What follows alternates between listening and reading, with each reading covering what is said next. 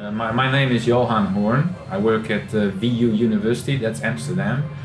My work is in social robotics. I look into the AI of robots, for instance, for emotion regulation or creativity solutions or a theory of mind that the robot has about its user or moral reasoning. On the other hand, we also look into the effects on the user. So there's a lot of social science, psychology involved on the one hand, and on the other hand it's quite technical because we try to translate whatever we find from user experiences to translate that back into the AI. That's basically what I'm all about. Hallo, ik ben Alice. We've worked with care as our application domain. We also work in education as our application domain. Those are the major fields. But what we make is actually so generic that it could go into any service profession. But these are two of the areas that have the most need actually, because there's a lot of fine-grained work that has to be done tailored to that one person. Although on the other hand, we fall short of hands that actually do that work. So robots can have a real function there in taking care of all the maintenance work, rehearsal work, while human beings, such as the teacher or the nurse, can do the more fine, refined and advanced work, the more kind of work that people sometimes need. The interesting thing about how people respond to robots is that at first they are a bit reluctant. You can expect that because they think, well, I rather prefer a human. But after they get experienced with it, they get used to it, and that doesn't take even that long actually. They are going to like it, and very soon after that they are actually bonding with the machine, liking it for a friend, taking care of it, and it's not really age dependent. Yeah, it's more dependent on how isolated you are, how lonely you are. Then people are attached to it quite quickly.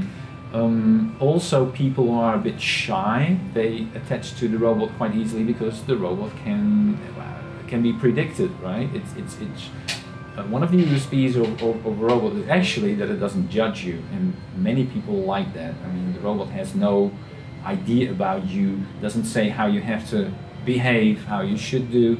It's very patient, will repeat everything for you twice, and you don't feel ashamed that you're perhaps a bit stupid or a bit slow or not looking nicely. And those are actually things that are non-human qualities that people love about robots. I have hardly encountered any child that wasn't fascinated by a robot right away. In all those years of experience, I only saw one girl that once said, I'm really afraid of it and I don't want to interact with it. All the other kids just love it, they try it out, they want to experiment with it. They assume all kinds of human qualities, so they actually ask you, what does it eat? And then you bring them to the realization, yeah, it just needs a little bit of power, and oh yeah, of course, yeah. But I love to interact with it, and it works really well. For instance, for teaching, especially when you pick up the right tasks and you have it done by a robot, they benefit extremely well from it. That also has to do because it's a one-to-one relationship, whereas with a teacher, he's usually in front of the class and talks over your head. But they say with robots, you cannot actually ignore it because it looks at you, right?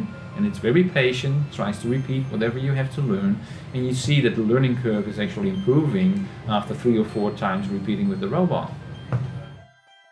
Exploring the fact that many people, well, you see this in gaming a lot, right? That game developers try for the most realistic pictures. We have a lot of theory about realism actually, and one of them is that realism may be important, but only if it's relevant. So just enhancing realism of a machine is no use to the user. It might look nicely, but it's no use to the user as long as there is no concern, no goal, no target for it. What is important, and I always call these the 3 requirements of a social robot, it should be physically present, it should have 2 eyes and a voice. And then people will tell it about anything. We even had experiments with, let's say, shoe boxes, and the shoebox had two eyes and it had a voice, and people were actually becoming attached to it. Those were, I have to admit, quite isolated people, but they loved telling to the machine, which had no intelligence at all the things in daily life, right? Like a digital diary, and that already worked. So it doesn't matter too much how it looks, if it's human enough, if it has just enough stimulus to evoke a human response, it's actually something people will relate to. Hup, Holland, hup. Well, I always, it's not from robotics, but I always give the example of if you do a car simulation, it doesn't matter too much that the other cars are yellow and red blocks passing by, but what is important is the traffic flow.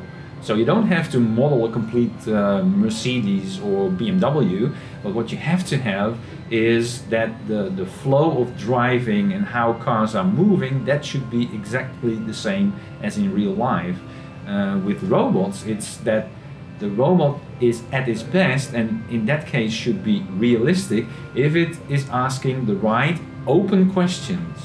But there are many aspects that you don't want to have too realistically, because then people will respond to the robot as if it were human, and then they start to be reluctant, for instance, because humans cannot always be trusted.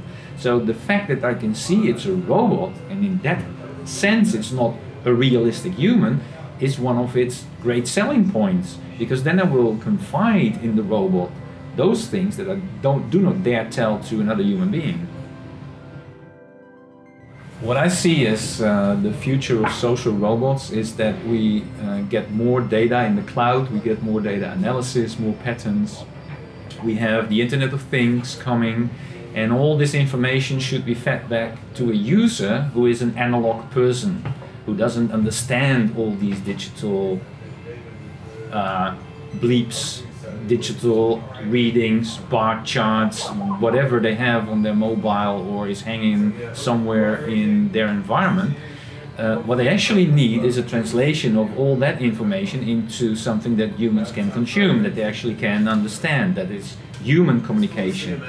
And a social robot would be the perfect interface between everything that's happening on the Internet of Things, the cloud, and translating that back to something that people can relate to. And I think that would be really important, especially for people who are not really technologically gifted, to have that piece of equipment in between the digital world and the analog world.